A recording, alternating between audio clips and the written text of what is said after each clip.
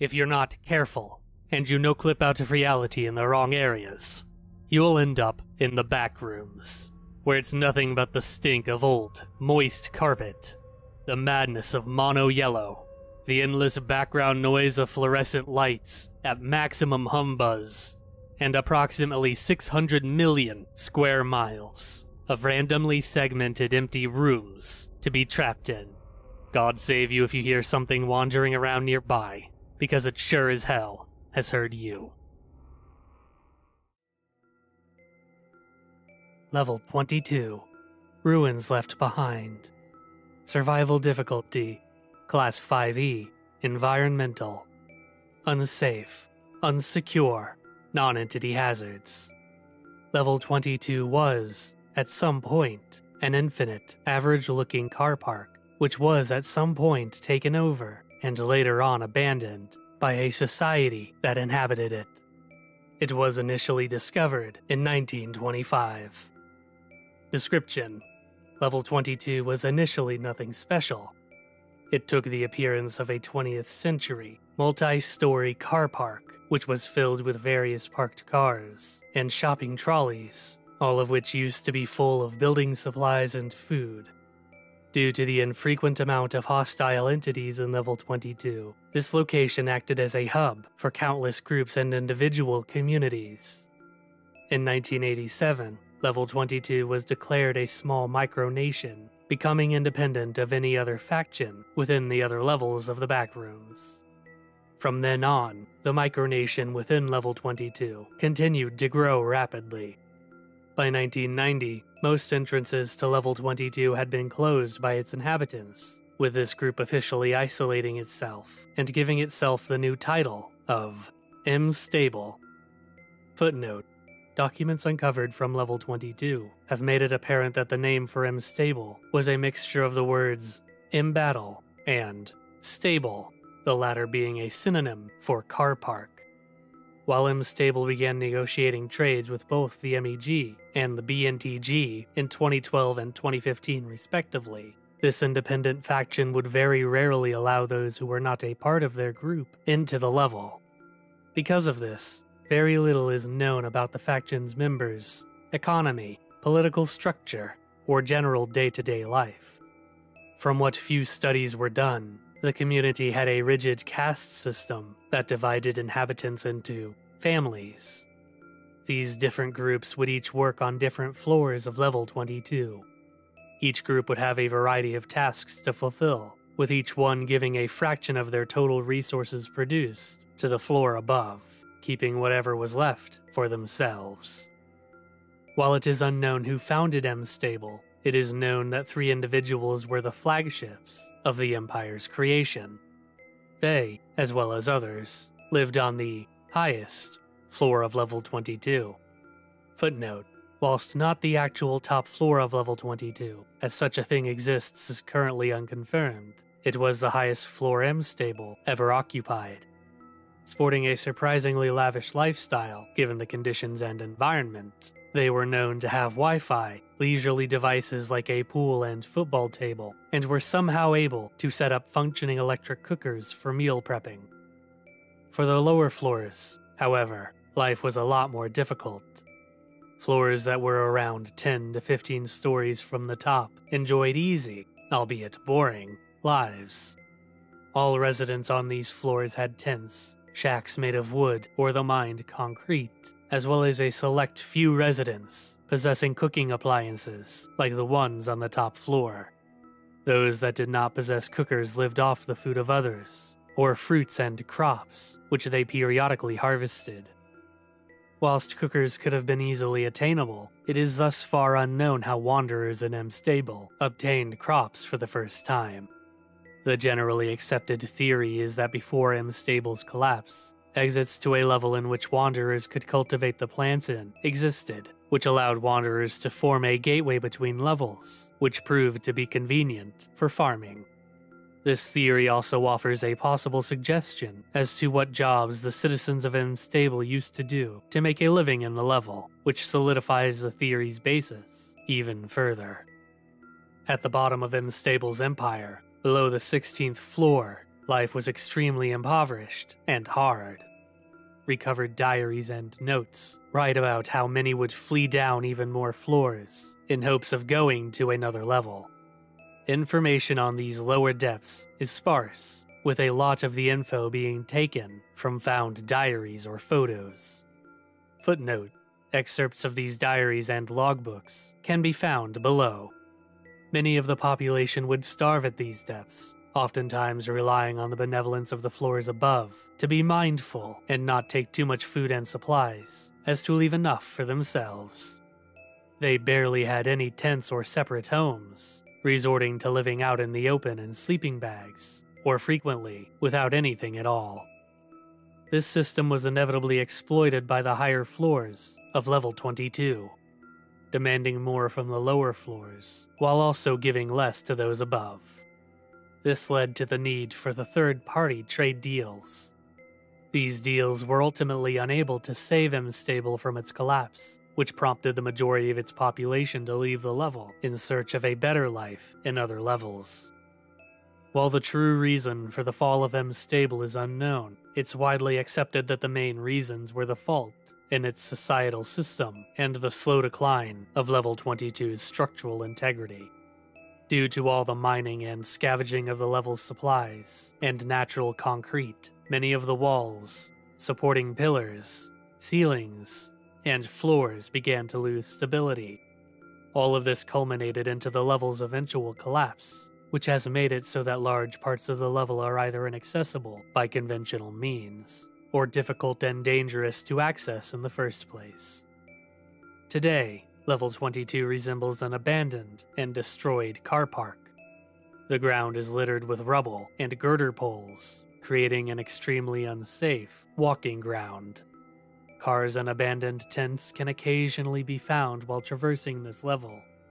The majority of these cars are rusty and covered in dust, whilst their physical condition is oftentimes severely poor. Most cars are torn to shreds, the only remains of them being only husks of what were once 50s-era cars. The previously mentioned tents are also known to house the corpses of former inhabitants of M-Stable, especially on the lower floors, who weren't able to escape when the level was irreversibly broken. Footnote: one of these tents contained an old film camera, which had inside of it one of the only known images of M-Stable before its collapse. Traversing level 22 is extremely difficult and unsafe, which has made it so that most wanderers avoid the level due to its lack of structural integrity. The structure of level 22 is unstable, and the stray debris can easily cause one to trip and injure themselves on the concrete, rebar, or destroyed automobiles. Apart from this, there are countless large, gaping holes within level 22. These holes are often extremely deep, suggesting that these spots are where mining occurred. While one can theoretically climb up or down these holes to reach new areas, doing so is heavily unadvised due to the inherent risks of free-form climbing, with many recorded accidental deaths occurring due to wanderers attempting to do so. Recovered documents. Despite the original M-Stable inhabitants fleeing with their documentation and history, remnants of personal logs and confidential data have been recovered by various groups, such as the Kalig Institute, the MEG, and the BNTG. Recovered diary, Hilda. Hilda is the presumed name of the recovered diary belonging to Jacob's Opal. For a full scanned copy of all surviving pages of this diary, inquire with site administrators or check the visual archives.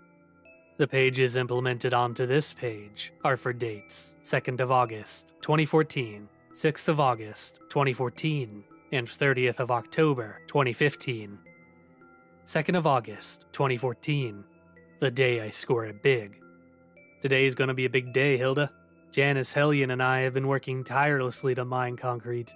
The guys that supply us with the pickaxes over at the other level have been superbly generous and discounted the price on this new lot of picks. Can't thank them enough for that. Although that on its own is good, it doesn't exactly make today a big day, does it, Hilda? The reason why this new mining is important is that it may finally get my family up in the ranks. My partner and I have been trying to get up to floor 20 for the longest time, and have been talking to those who live there.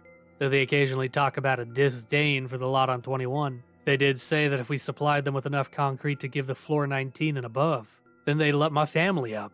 Gray's been working extra hard on mining. Hell, I think Z was out all night mining about a week ago. But it'll be worth it for her daughter, and I'm sure all of our hard work will pay off. 6th of August, 2014. Build up to our celebration. We're getting close to it now. The past 4 days have been immensely tough. Gray and I have been operating the concrete mines non-stop. We traded away as little as possible for food, just so we can have enough for Tia to eat happily each night. I can tell Gray's excited for this, as he's been talking about it non-stop to Tia, explaining all the new stuff she'll get once we're up in the next floor and such. You know, a lot of the townsfolk around here don't believe we'll get to the next floor of M's stable, but I'll be sure to prove that point wrong to them. They've even spoken to Hellion, though he's thankfully still dead set on aiding us. Iden, Kellaby, and Raven still try to talk me out of it. Is their concern appreciated? Yes. Do I need it right now? No. 30th of October, 2015. This entry has no title. Another day, another batch of concrete to send up. Raven's taking it all up this time for me, which, thank God for that. I don't think I could even go into that province again, Hilda. At least Gray's doing okay. Z and Hellion seem to be happy with Tia and whatever their newborn's called. It's not my issue to ask or care if I'm honest. You know, Hilda, I worry about Tia and Gray. I get that they've got their nice new fancy accommodation up in the highs, but still, I've no idea if either of the two misses me or if Hellion will let me over. My guess would be no, but hope exists somewhere, and if it exists, I will find it. I'll meet you again, Tia. Mark my words on that. The full diary is currently under the ownership of the Kalig Institute. Recovered census report.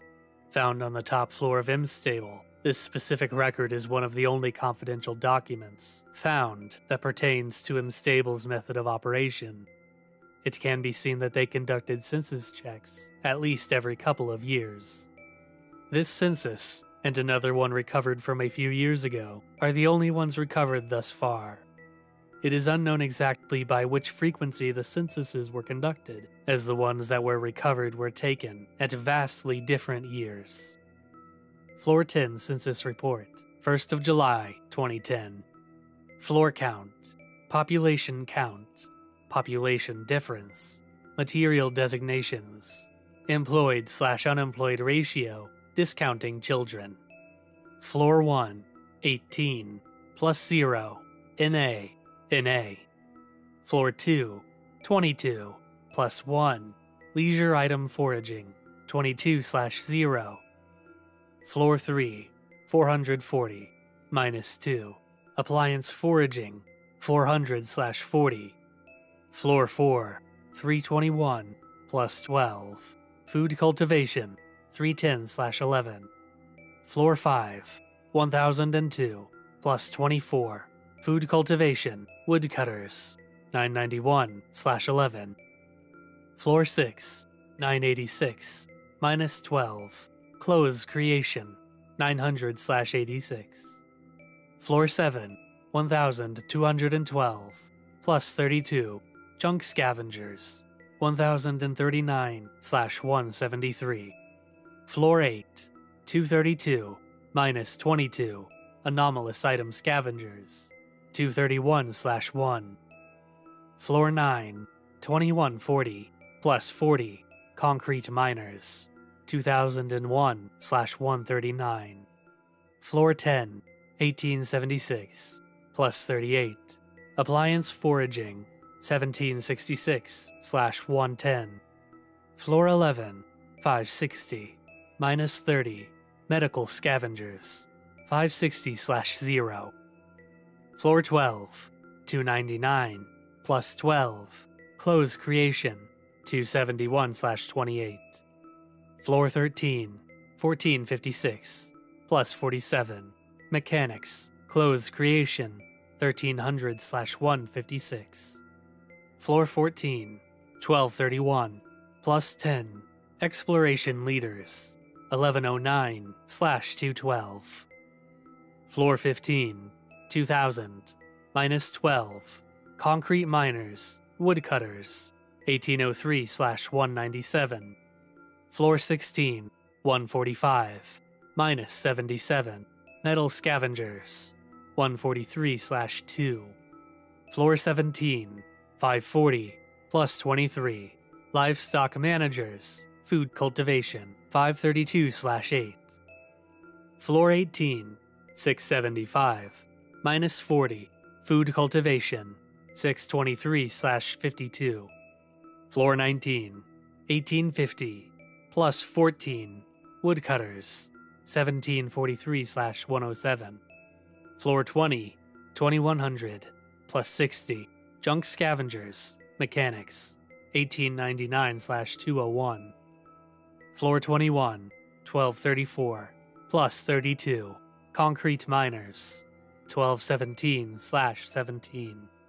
Floor 22, 80, minus 220. Clothes Creation, Appliance Scavengers, 44/36. Floor 23, 934, plus 34. Livestock Managers, 930/4. Floor 24, 561, plus 20. Concrete Miners, Exploration Leaders, 521/40. Floor 25, 811, minus 2. Concrete Miners, Woodcutters, 809/2. Floor 26, 1434, plus 40. Food Cultivation, 1011/423. Floor 27, 1999, plus 21. Concrete Miners, Junk Scavengers, 1345/654. Floor 28, 0, minus 1760. NA. Floor 29, NA. Current population, 26,158. All other confidential M-Stable information is currently under the ownership of the MEG. Bases, Outposts, and Communities. As written above, M-Stable was the only active community in Level 22. None have arisen since its collapse. Entrances and exits. Due to M-Stable's initial efforts to border up all entrances to Level 22, many of the old exits have been lost or ceased to exist. However, after the collapse of Level 22, new exits have arisen. Entrances. Level 22 can be accessed through both Level 1 and Level 23. Both of these are new exits that were created due to the falling rubble and loss of structural integrity, creating holes in the floor of Level 21 and the ceiling of Level 23. Alternatively, albeit rarely, some of the original entrances to Level 22 can be found. It can be accessed by finding glass doors within Level 1, taking exit ramps off of Level 69, or finding an exit in the center areas inside of Level 172. Exits. Level 22 can be exited by using the previously mentioned entrances to the level from Level 21 and Level 23. No original exits of Level 22 that existed before the collapse have been found. However, successfully no-clipping through cars or debris can lead to Level 817.